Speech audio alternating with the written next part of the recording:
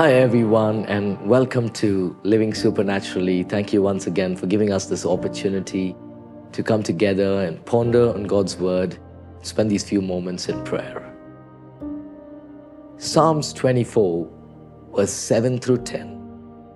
Lift up your heads, you gates, be lifted up, you ancient doors, that the King of glory may come in.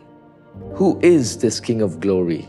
The Lord strong and mighty, the Lord mighty in battle. Lift up your heads, you gates, lift them up, you ancient doors, that the King of glory may come in. Who is he, this King of glory? The Lord Almighty. He is the King of glory. The gates of Jerusalem was quite a story to tell. It was a story of royalty, glory, splendor, and victory. From the glory days of Israel's great king, King David, Psalms 24 reminds us that the gates of Jerusalem were important for God's people beyond giving protection and access to the city. In Psalms 24, gates of the holy city are personified for welcoming the coming king. A jubilant reception awaits the King of glory, the Lord Almighty. The doors are open, the gates are lifted high. Lift up your heads, you gates, be lifted up, you ancient doors, says the psalm, emphasizing that the entrance isn't high enough to accommodate the glory of the one true King, the King of all kings.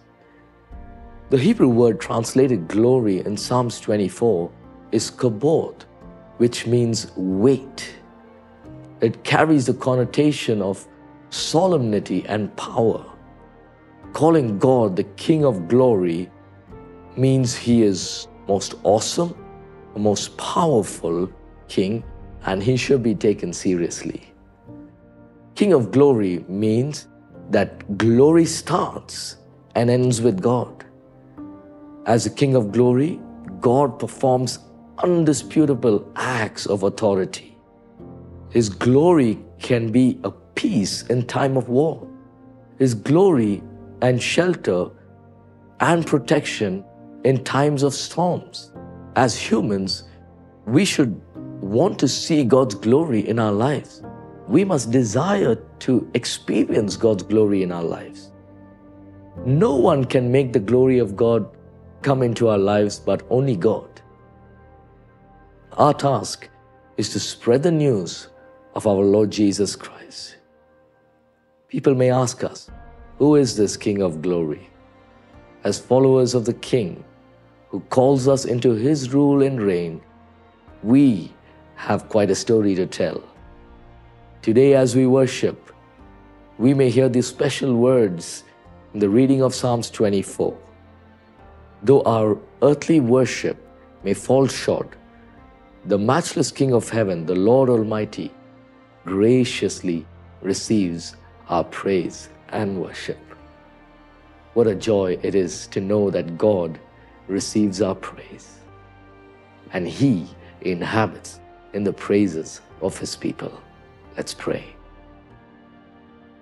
Father, we thank you.